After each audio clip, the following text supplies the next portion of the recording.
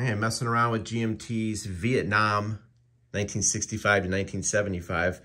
I'm just kind of practicing here with some random units. And what we're going to be doing here later on is a sample search and destroy phase, search and destroy operation during a game turn. And what I plan on doing, I just kind of marked some stuff down here, is neither one is going, well, the allied player is going to get 4 air points. And then no one's going to be doing strategic movement or hold or patrol operations. We're going to go to the designation segment where the allied player, here the 3rd Marine Battalion, is going to declare search and destroy. And then the support segment is where you mark on your turn record track that the U.S. has 4 air points, I believe. It would go up, I'm sorry, it would go on here. And I literally just punched out a few of these to test the rules for this game. And then at that point, I'm not using my tripod either. At that point, you would do a movement segment, and there would be an alert segment here. We don't know. I know what's in here because I kind of picked it out, but you know, I'm just kind of pretending that we don't know what VC are in there. That's my target hex.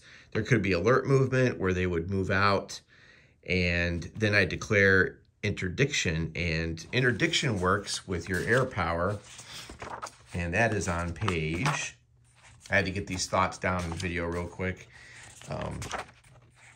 That's all the way back at 7.2.5, so let me just get to it's on page 21 of the rules of play. And for every 3 if 3 support points are applied to interdict a hex, +1 movement point is added to get out of it.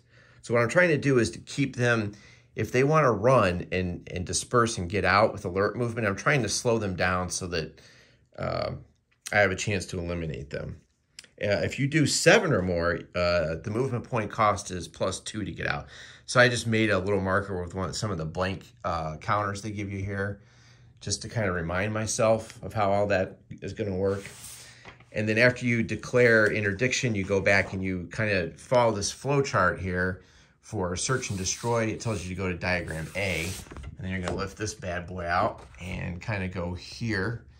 And you're going to kind of follow along, designate operating units. Is this an allied search and destroy op? Yes, you can roll for Rangers. Then you declare your interdiction. Are there VC defenders? Yes, there's an alert roll that the VC units can take, and they could disperse. So I'm going to try to follow this along and see if I can learn this game, and then worry about the record keeping later. But anyway, that's my little Vietnam jaunt tonight.